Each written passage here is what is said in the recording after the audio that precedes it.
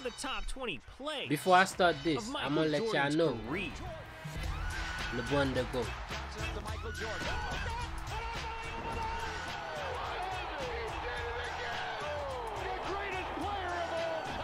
And at number 20, Jordan put Patrick Ewing in a body bag.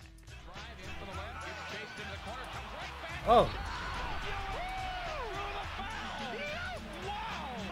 Damn, Jordan's terrifying. And if you don't watch your back, he'll hit you with game winners like number 19.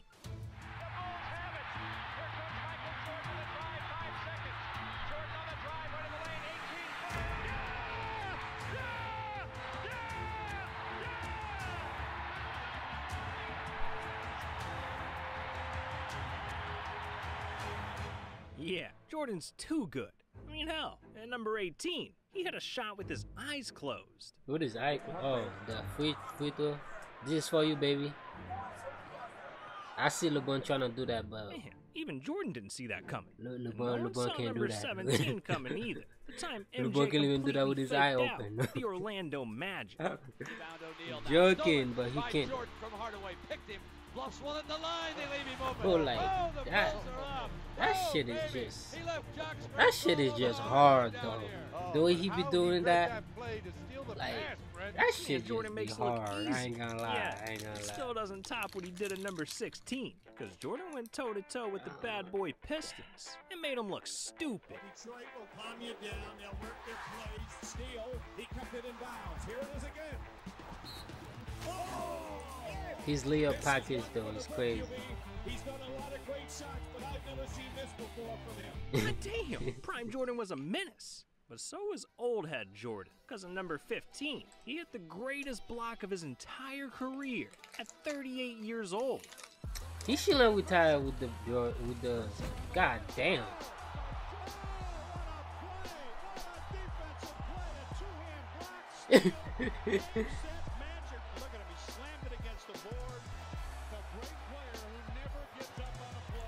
Jesus, he really snatched the game out of their hands. But that's expected from Jordan, because in his 14th best play, he should not retire with the since Bulls. he was a rookie. That shit just hard. That shit right there is just hard. I ain't gonna lie. I ain't never seen nobody do that, bro. This dude is lethal, and he proved that to Alonzo Mourning in his 13th I ain't gonna best lie, play. bro. That shit was hard. Oh my god. Look at his tongue out over Alonzo Mourning. Yes! Damn, Jordan really gave that man a facial. That's just dirty. But at number 12, he did the Utah Jazz even dirtier, because in the 1997 NBA Finals, Jordan ripped their hearts out. Over the foul limit. We're down to 5. Jordan putting moves on Russell. We're down to 2. Now to 1. Here's Jordan. Yes! It is all over. The Chicago Bulls have won at the Now he got no hug for pimping. From pimping. A game-winning shot in the NBA Finals. That's a buzzer. Man, Jordan is just different. Which takes us to number 11. See, in 1994, Jordan quit the NBA to join a different league, the MLB, and is here. Nigga want to play he knocked baseball, it out of nigga. the park. Nah, nigga, you should not stay in the NBA, stack up stats, and championship. You know what I'm saying? It's going. He fucked up. That moment, he fucked up. With his first professional home run. And he didn't realize it it then. then. Home runs in the But MLB. he realized What it can't now. Jordan do? Well, we're When in you the got top niggas 10 like now, so the plays are getting even LeBron crazier. coming We for gotta you. talk about the shot that turned MJ into MJ. See, back in 1982, Jordan was playing in the NCAA championship, and with just 20 seconds left in the game and his team down 1, MJ got the ball and made history. Gordy to Black. The time, 18. Shot. Jordan. It's over. Georgetown. That's Jordan right there. North Carolina. You don't look like Jordan. The 1982 NCAA championship.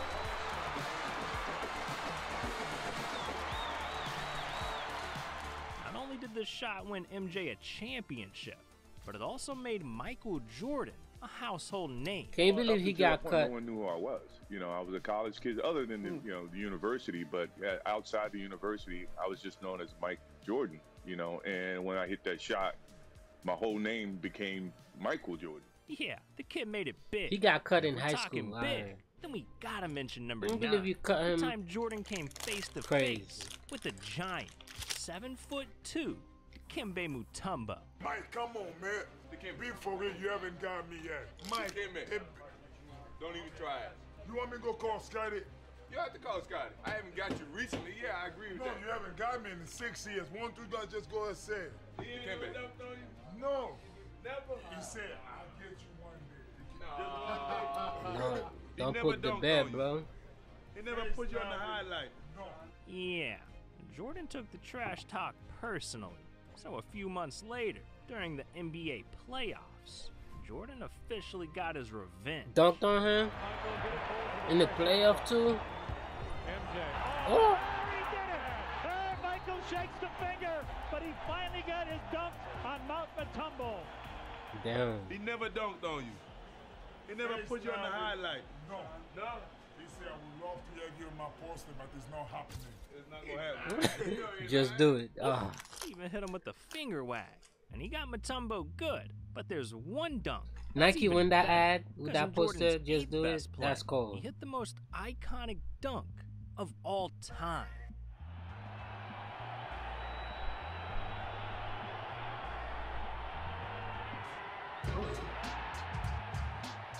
Is that logo dunk? You know what they think of it. Now we will wait for the judges. A 48 ties, a 49 wins. They gave him a 50. They gave Jordan a 50. He defends his championship. Air Jordan.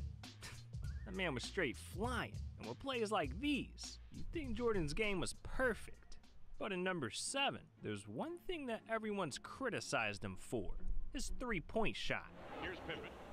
Jordan for 3. Break. In the league, and that makes a major difference. Break. For 3, Jordan missed badly. Oakley tosses it back out there. But in 1992, he made them all eat their words. Because in Game 1 of the NBA Finals, Jordan was lights out. 32. Here's Jordan for 3. Yes! Yeah, I see after they shoot, huh?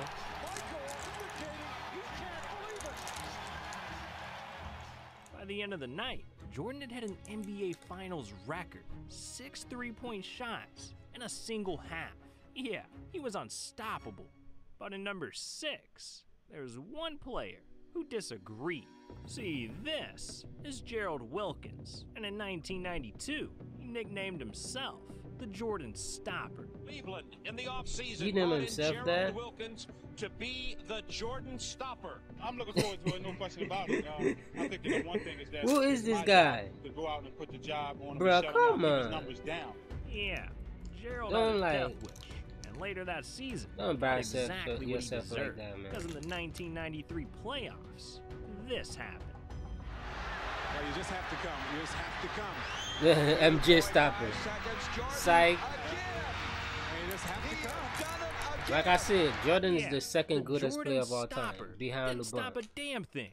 But some players Y'all are could even argue with bigger than yourself basketball. in the comment 'Cause what Jordan section. did Y'all in his could argue fifth with best yourself. play started a dynasty. It was June of 1991. I'm not gonna Michael argue with Jordan y'all. was playing in his very Numbers first don't lie. finals. And after losing game 1, Championships he knew are if he was team gonna win games. his first ring, he needed to flip the script.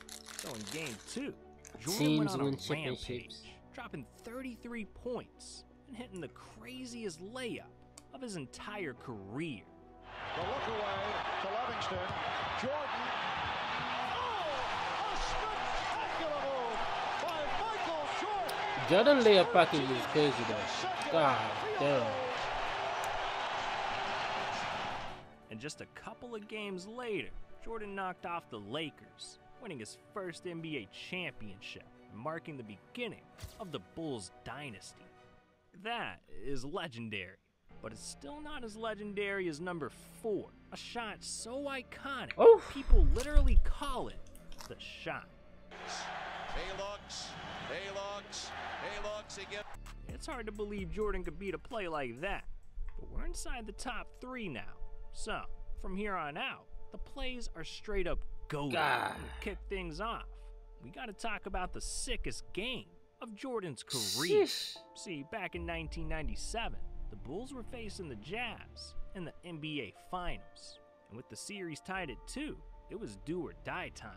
But there was one big problem.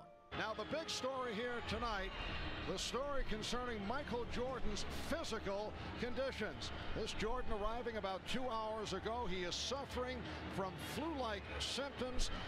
Made his way onto the court just moments ago, and as you see right here, looking a bit shaky. He was up all last night, spent all day in bed, did not eat at all, did not go to the shoot-around earlier today, did not practice, so his status is uncertain. Yeah, Jordan had the flu, so it seemed like the Bulls' title dreams were doomed.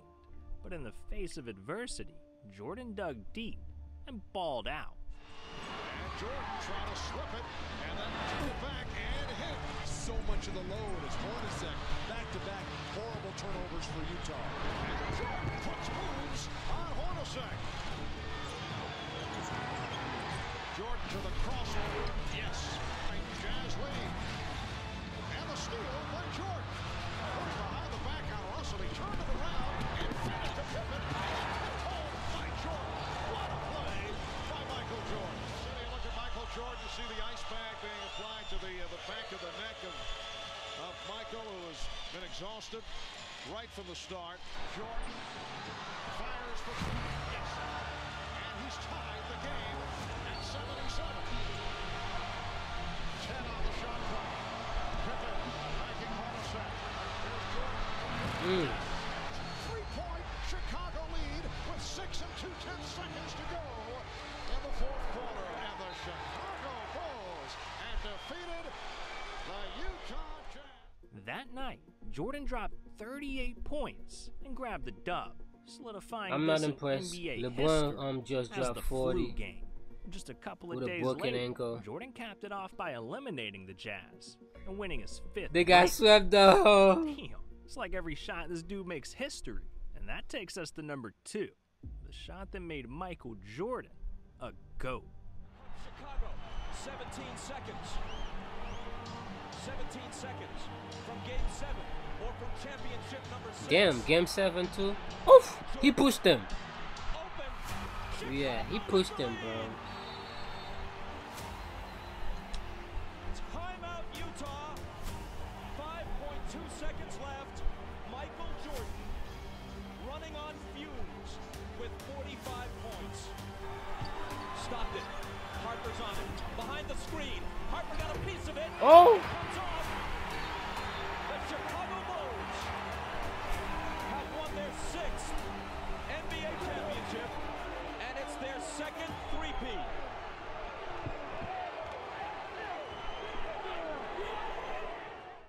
Six rings. This man Jordan. Was that Steve Kerr? became an I icon. just saw. Yeah, It's that hard was to follow probably up him. a play this big, but we still got number 1 because Jordan turned the most heartbreaking moment of his life into the greatest achievement of his career. See, in June of 1993, Michael Jordan was on top of the world. He had just beaten the Suns in the NBA Finals and won his 3rd championship in a row. Seemed like nothing could stop Jordan, but just a month later, his entire life changed forever. Last night, we began the show with the disappearance of Michael Jordan's father. Tonight, the worst fears have come true. James Jordan was found dead, the victim of an apparent murder. Jordan was crushed. His father meant the world to him. He got him into sports, kept him disciplined, and helped him achieve his dreams of becoming an NBA champion. So without his dad, Jordan's passion for basketball vanished. And a couple of months later, he officially retired from the NBA. My success has been as much as their success. They've been a part of that. My family's been a part of that. My wife, my father, who, as everyone knows, has left us. And I guess the biggest positive thing that I can take out of my father not being here with me today is that he saw my last basketball game, and that means a lot. Yeah, Jordan spent the next year and a half mourning his father. But in 1995, the time for grieving was over, because MJ knew in his heart, just like his dad once knew, that Michael Jordan belonged in the NBA. So with that, the GOAT returned. It came in a two-word statement, which is now just begging to have a Nike campaign built around it, quote unquote, "I'm back." And in his first full season back, Jordan unleashed, bringing Chicago all the way back to the NBA Finals, where on June 16, 1996, Father's Day, Jordan earned his greatest achievement yet. Damn, that's hard. That's cool. That's cool. Wow, Jordan did his dad proud. Now that's beautiful.